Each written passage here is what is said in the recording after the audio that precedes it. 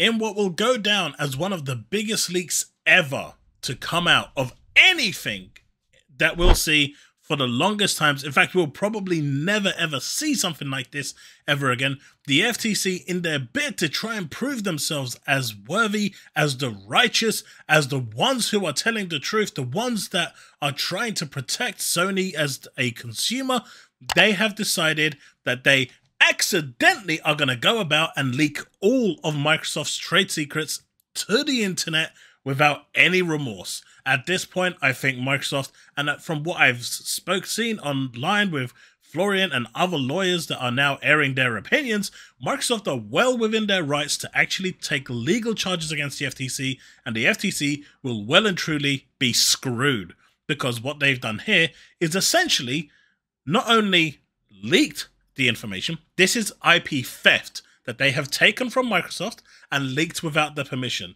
So Biden, who has endorsed the FTC and the appointment of Lena Khan, is now within this situation of conspiring for IP theft, for trade secret theft, and for all sorts of information. This is really, really bad, and I do hope, with all sincerity, that Microsoft now, with the FTC, turns the tables round and goes on the full offensive and sues the living shit out of them, because the FTC are a bunch of assholes. Because doing something like this in any other industry, and you can kiss your career goodbye. And it should be the same for the FTC. They should be fully held liable for this, and I really hope that Microsoft goes with them with everything they've got. Considering the power that Microsoft hold, this would be nothing for them. But since the information is out, let's have a look and see what we're looking at. So over here, as you can see, we've got the Brooklyn Xbox Series X refresh. Now, this isn't a new version of the Xbox in terms of like a mid-season refresh. This is basically the Series X with digital only. There is no disc drive. It actually looks really nice. It's cylinder, looking almost Apple-like, right? Or like a big Alexa subwoofer. Brooklyn will deliver 4K Gen 9 console gaming. Oh no! They said 4K! Oh my god! Now Reforged Gaming is going to be all over this as well. Same as that Dreamcast guy. Oh my god, what have they done? With more internal storage, it can go up to 2 terabytes from what I've read. Faster Wi-Fi, reduced power, so it's easier on the environment. A more immersive controller, we're going to get to that because that controller is damn sexy. And a beautiful redesign that elevates the all-digital experience of the Xbox ecosystem, giving our fans more to love. Beautiful and innovative new design, more internal storage for games, 2 terabytes, there it is. USB-C front port with power delivery, nice. All new power immersive controller, we're going to get to that. Same great price, $499. Now, I wonder if this is going to be 2 terabytes with $499, or if the 2 terabyte version is going to be higher. I think because the drive is missing, I think they're going to actually give you that 2 terabyte drive for the same price. That's actually pretty sweet. For those of you like me who are pretty much full digital anyway, this is actually a really decent option if you haven't got a Series X yet, or if you're just looking to upgrade.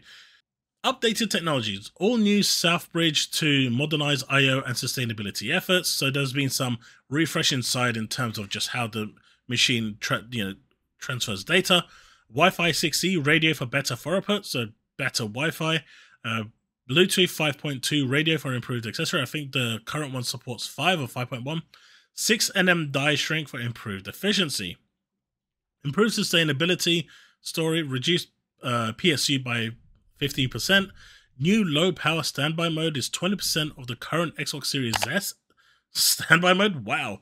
Increased use of PCR on housing to over 30%. 100% recyclable packaging. Pretty sweet. Pretty sweet. This over here, Xbox Gaming at Xbox Series launch. So this is how it started. Low mid PC consoles, high-end PCs can play Xbox games. And in terms of accessories, you had the headset, kind of like the one I've got now. You've got the core controller and you've got the Elite controller, which is pretty sweet. This is what we have today. You've got browser gaming, Android mobile gaming, smart TV gaming. You've got the low mid PC, as you would expect. You've got third-party streaming sticks and set-top boxes, so like the Amazon Fire Stick, Google TV, that allow it. Now, the cloud device, which was already has been announced, and that's what it looked like originally, could be coming soon, considering we're seeing it here because it's not yet available. You've obviously got the consoles, high-end PC, and of course the Cloud Blade, which is basically cloud gaming. And again, you're looking at the bottom tier, the accessories haven't changed. Now, this is where it gets really interesting, because the top hasn't really changed except for one. Can you see it? It's this one over here. We've got handheld gaming. Now, I don't know if this is referring to like the Steam Deck, or are they actually going to come out with their own handheld? I mean, this is really, I'm interested. I'm really interested because I love these handheld consoles. I've got a Steam Deck myself, but if they can release something like this that will, digitally play native games, holy crap, that would be actually insane. But I think it will... I don't want to get carried away because I do think that this is referring to stuff like Steam Deck, but still, knowing that this is like there is interesting. But now we look at what they're looking at beyond. One-hand controllers for accessibility, mobile controllers for like tablets and stuff like that. We've got the standard controllers. We've got a premium controller added here that they're looking to introduce later on. And of course, gaming keyboard and mouses that they're looking to add as well to make it an all-encompassing play anywhere type of experience with anything you want. That list there pretty much covers every form of gaming that you could want and increases the accessibility for your Xbox games anywhere outside of the PlayStation ecosystem, I guess. Now, this is the launch timelines that they had. So for fiscal 24, you've got the Sebel launch. This is the new controller. It's launching at $69.99. And then you've got the Xbox Gaming Beat in June, which is pretty cool. And you've got the mid-gen console announcement, which is for Elwood and Brooklyn, announced simultaneously and in July. Then let's see what's going on here.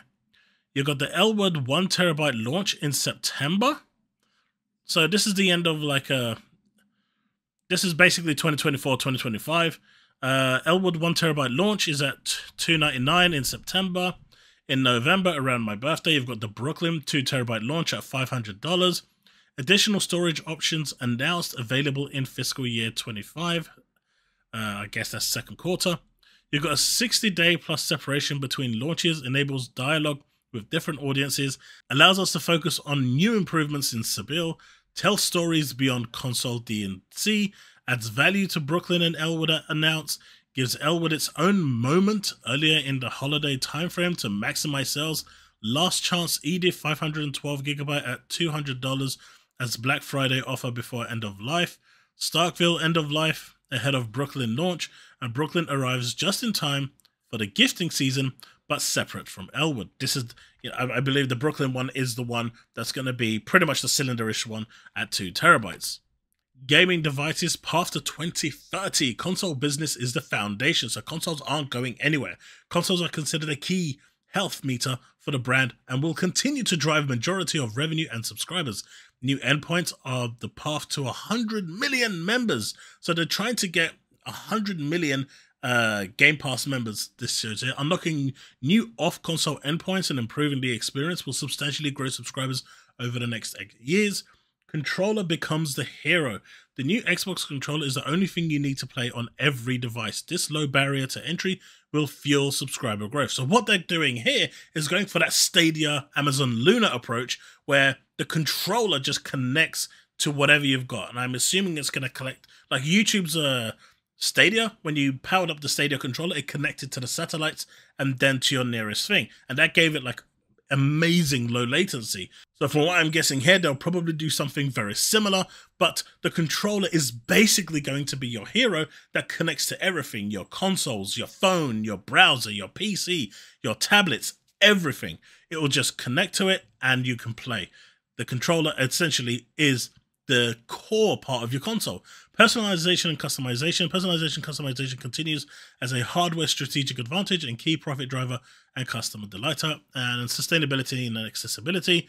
Continued progress towards reduction of carbon tax impact, re-energizing our journey of inclusion. Cohesive hybrid compute. Our vision: develop a next-generation hybrid game platform capable of leveraging the combined power of the client and cloud to deliver a deeper immersion and entirely new classes of game experiences, optimized for real-time gameplay, and creators. We will enable new levels of performance beyond the capabilities of the client hardware alone. Now, if you remember quite some time ago, we had Crackdown 3, which was supposed to harness the core platform and the actual cloud platform and enable you to do stuff real-time in-game that the current hardware simply cannot do, and then it would utilize the hardware from the cloud to enable to do it.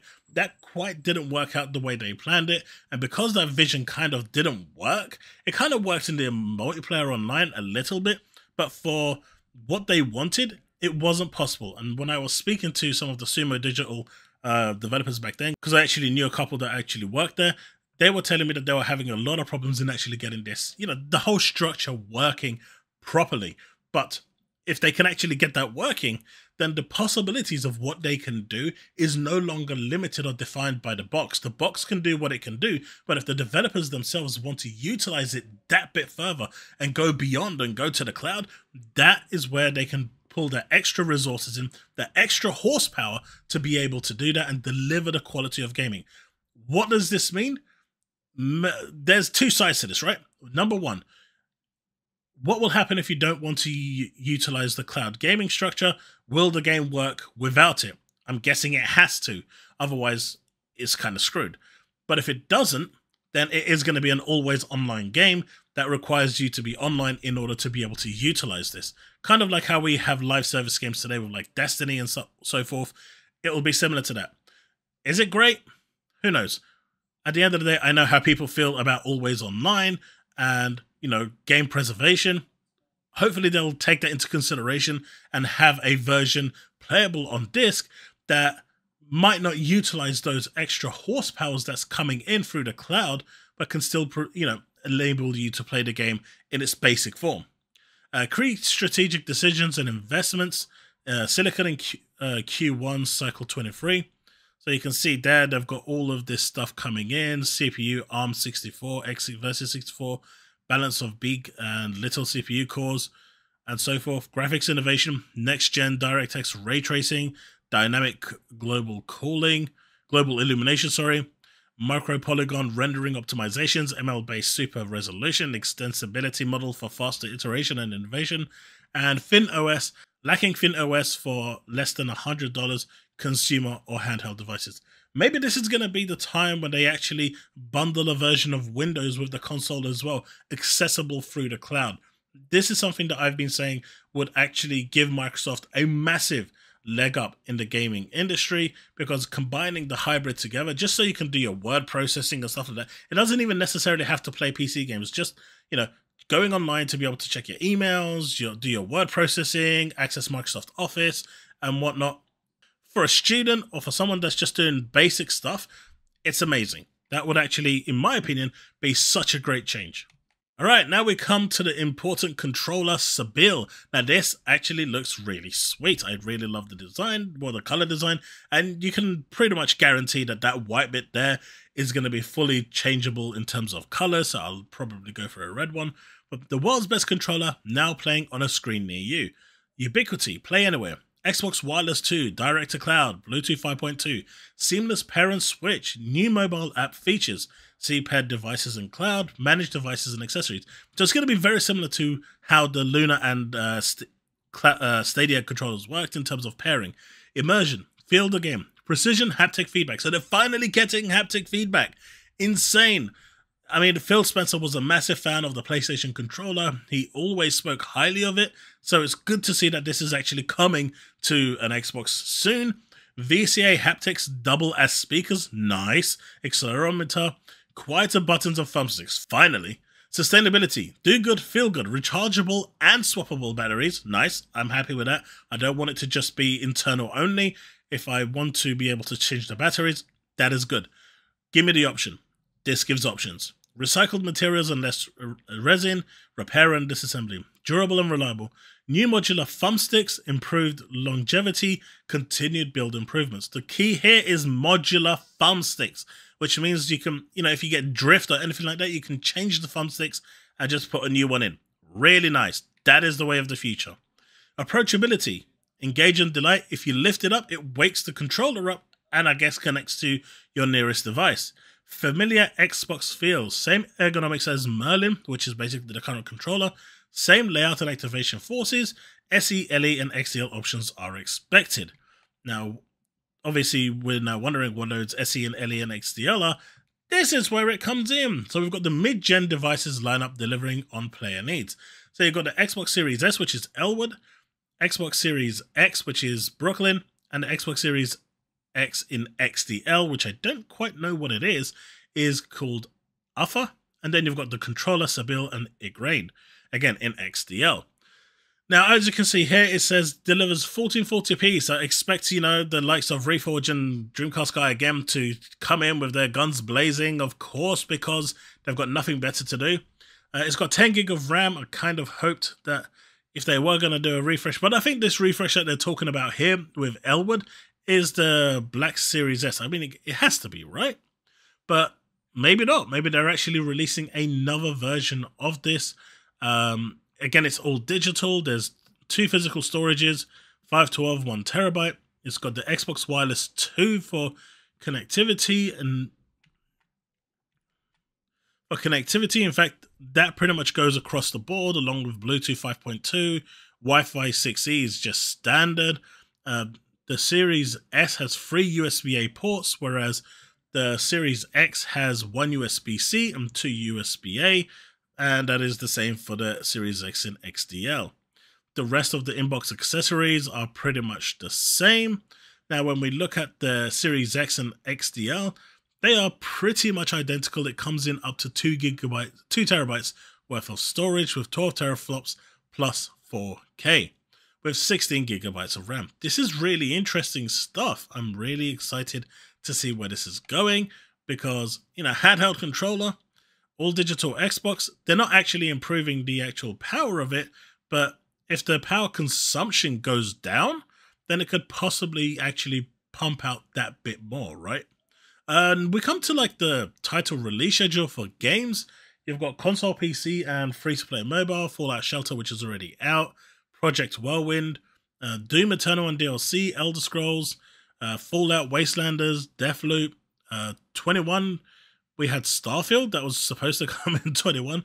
It was actually supposed to come because Todd Howard wanted to release it, but you know it wasn't ready, and then they wanted to release it in 22, but then realized that you know it still wasn't ready, and Phil forced them to delay it to 23. So you can see where this was going. Elder Scrolls Online is fine. Redfall, Doom Eternal DLC, Ghostwire Tokyo, Fallout Worlds, which is Fallout 76, and Project Hibiki, which might be Tokyo.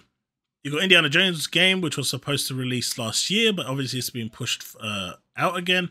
Oblivion Remaster, which is interesting. Another Elder Scrolls expansion, pretty much a yearly thing.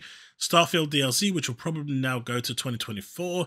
2023, we've got Doom Year Zero and DLC, so that's pretty damn sweet. We've got another Doom coming. Project Kestrel, which is new. Project Platinum, which is, again, 2 new projects there that we don't know anything about. Again, Elder Scrolls expansion.